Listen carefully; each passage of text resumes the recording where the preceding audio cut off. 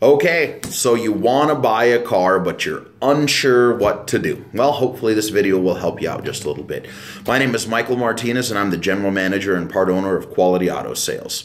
So the first thing that you should do, utilize the internet. Over 90% of consumers go out and look online before they purchase a car. This can help get you information from Edmunds and Kelly and ReviewCars.com and multiple other places where you can get a good idea of what the consumers are saying about vehicles that they're looking to purchase. You can also use tools like NADA and Kelley Blue Book to make sure that you get a good value on the car, to make sure that you're not spending too much money on a vehicle.